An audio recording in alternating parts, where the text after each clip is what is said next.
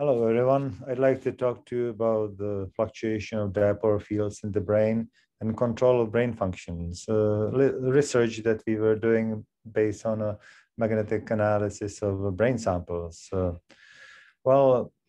Because we are focusing on a electric function of the brain and within the synapses, because there are all these like ion pumps, sodium pump, potassium pumps, and so everything kind of depends on a threshold of the electric potential that allows the signal to move along the neural cell.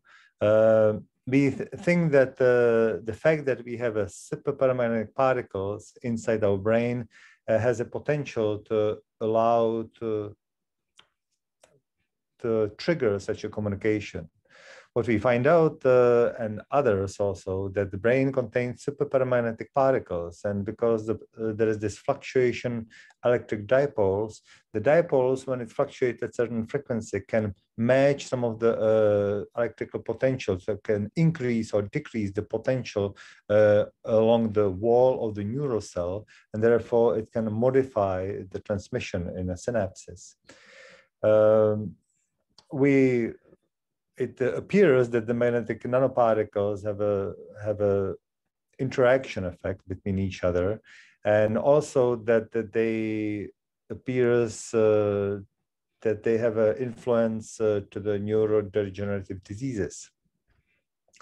On the pictures in the middle, you can see that there's a ferritin, which is a molecule that stores iron, and inside the ferritin there were found magnetic particles distributed within the core of the ferritin. In addition, magnetite was also found spread throughout the brains as a part of the accumulation of iron. But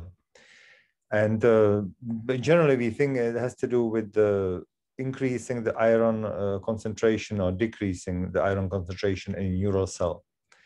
And that has to do with the channels that allow the iron to go in and out from the neuron. Most of the nanoparticles are superparamagnetic, which is detected by the time dependence, that as soon as you, for example, saturate the sample, you can see that there is a decay of the magnetic potential as a function of time.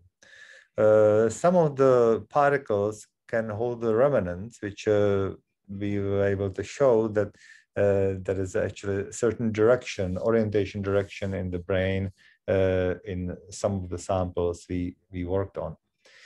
The main purpose of this poster is to alert you that there is such a potential. So there are nanoparticles that can create the dipolar field that induce electric currents inside the conducting neural tissue. And because our brain operates based on these signal transmission, there is a potential to influence some of the